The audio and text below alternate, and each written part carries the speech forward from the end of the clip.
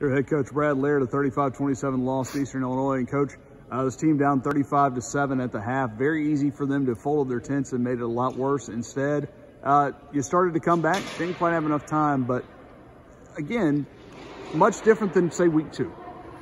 Yeah, we did. We fought the second half. The thing that I talked about them afterwards, as we go back and look at that 60 minutes, we know what type of football team we are, and that's the one that played like they're supposed to play in the second half.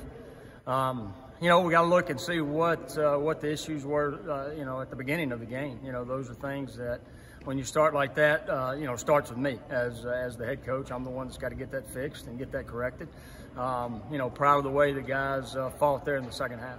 Zach Patterson, Zach Clement hooked up 12 times. That's the second most catches in school history in a single game. And they were really the two, especially Zach Patterson, kind of leading that second half charge. Yeah, there was guys that stepped up. You look at both Zachs and what they did, throwing and catching. Other guys that in the receiving core, Stanley King, Javon, those guys that stepped up. But also the offensive line, I think protection-wise there in the second half was better than it was in the first half. Similarly, the defense was much better. They, you're down 28, but every stop allowed you to get closer.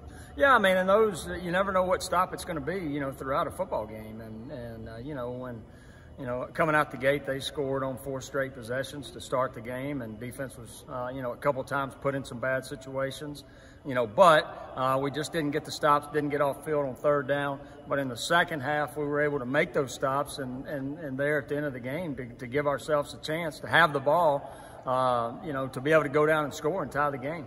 I think one thing you've wanted all year is fast starts, and I think that kind of gets reiterated on a day like today. Yeah, and it shows how important they are. Is that, we just got to go back and look as coaches. Is that a reflection of practice and how we start practice? And a lot of things you look at, but it just shows you when the hole that you put yourself in, like it did to us the first half, and because of the way we came out and played the second half and gave ourselves a chance. All right, thanks, Coach.